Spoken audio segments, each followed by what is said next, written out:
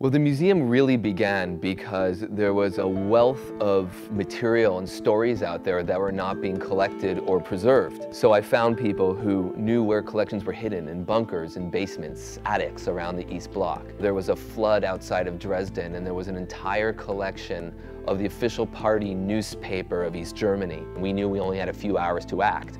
We got in the van, we raced down there, and we were able to pull the things out just in time. And they're now here at the museum. When people think about the Cold War, they think of terms like propaganda, Iron Curtain, Cuban Missile Crisis.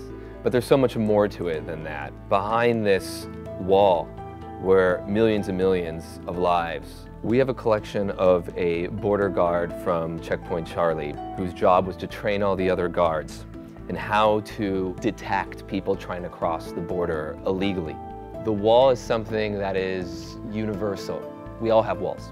Some of them are physical, some of them are invisible, but we've all got them. The pink Lenin has become one of our iconic symbols here at the museum. And somebody crawled up to where the sculpture was and used Western fluorescent paint to make it look like a clown.